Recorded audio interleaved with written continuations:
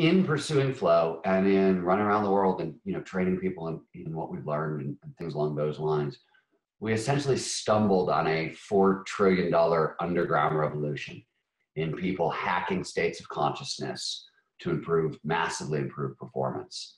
And flow is one non-ordinary state of consciousness, which is sort of the technical term for what these things, altered state, non-ordinary state.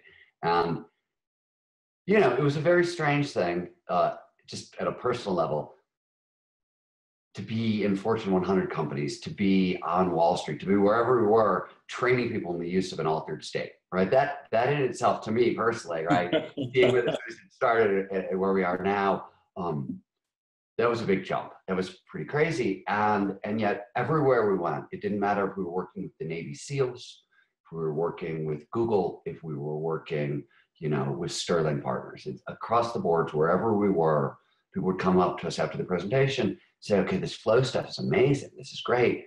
But, you know, we met Wall Street traders who are zapping their brains with electrodes to alter their consciousness and, you know, improve high-speed decision-making before they went onto the trading floor.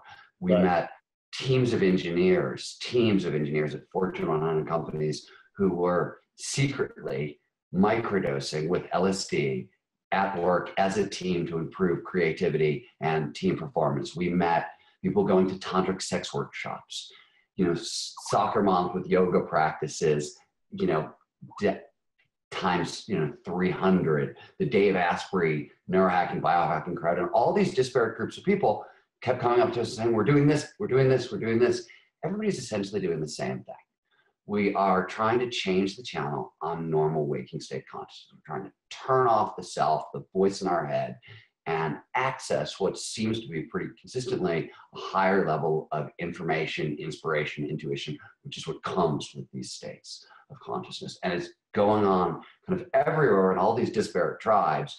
Most of these tribes aren't even talking to each other. So let's just take it. Look, when we talk about non-ordinary states, what exactly? Like, we mean there's mystical and meditative states, contemplative states, flow states, awe, endurance states, psychedelic states, things like that. So let's just take flow, psychedelics, and meditation, right? For the past 100 years, the tribes of people who were pursuing these states, wildly different, right? Meditation was about seekers and saints and that sort of thing. Flow was for action sport athletes and artists, and psychedelics were for hippies and ravers. And oftentimes these people didn't even know each other. They didn't talk to each other, totally three different groups. But it turns out if you look under the hood neurobiologically, this is the other thing that we've sort of discovered, they're really the same thing.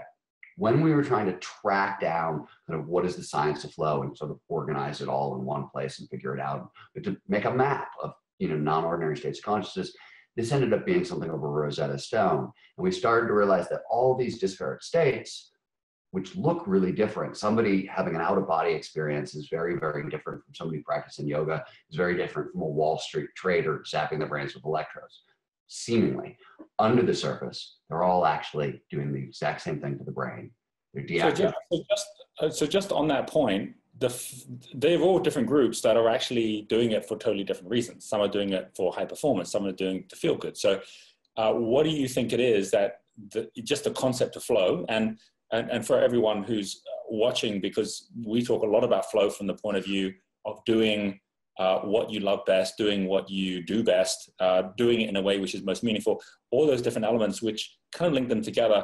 What did you find around that whole area of what it is within humans that actually make them gravitate towards flow or want to achieve that flow in the first place? So it's a great question. And the answer is it's not just humans. And that's the place you got to start. So 10 to 15 years, perhaps you saw this. There was a cameraman, an Emmy Award-winning filmmaker named John Downer, set up a bunch of cameras off the coast of South Africa, underwater cameras. He had like cameras disguised as turtles and fish and robots. It's sort of like what the CIA would have done if they ever wanted to invade the Republic of Starkist, right? And he's hoping to get footage of dolphins in their natural environment, and he does. He pod a dolphin, comes along, they pick up a puffer fish off the bottom of the ocean floor, chew on it a little bit, and sort of spit it, throw it towards the next dolphin who catches it, does the same, until the puffer fish releases its nerve toxin, right, which is fatal in high doses. But in low doses for dolphins, it's alters consciousness, it kicks them into a trance state. In the footage, they're like on the surface of the ocean, their snouts sticking out, big smiles on their faces, high as kites. And the footage went viral. It was all over the place. And people were like, oh my God, this is crazy. We've never seen anything like it. Dolphins getting high, puff, puff, pass has a whole new meaning, right? The headlines had a blast. But turns out when we look, and a lot of scientists have looked over the past 10 years, pretty much every mammal and most birds have found a way to alter their consciousness one way or another. We see this with small children. They hyperventilate, they roll down hills, they spin in circles. You have, goats gobbling magic mushrooms, elephants get drunk, baboons use iboga, jaguars use ayahuasca, the list goes on and on and on.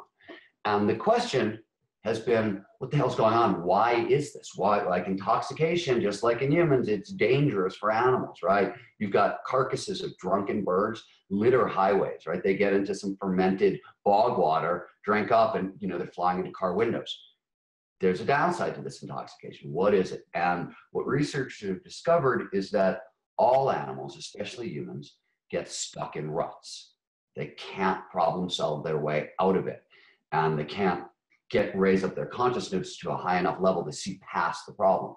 So we seek out ways to alter our consciousness because it is a depatterning agent. It promotes lateral thinking. It helps us solve problems creatively, right? And this is in all species. It's fundamental. In fact, Ronald Kessiegel, who's at UCLA, who did a lot of this foundational work, argues that the urge towards intoxication functions so strongly in humans that it acts like a fourth drive, meaning it's as powerful as our drive for food, shelter, and sex. So we are all actually propelled in this direction.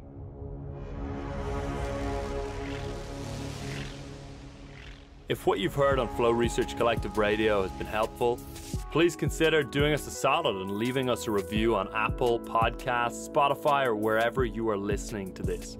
Reviews help us connect to a wider audience so we can get these peak performance principles out to more people.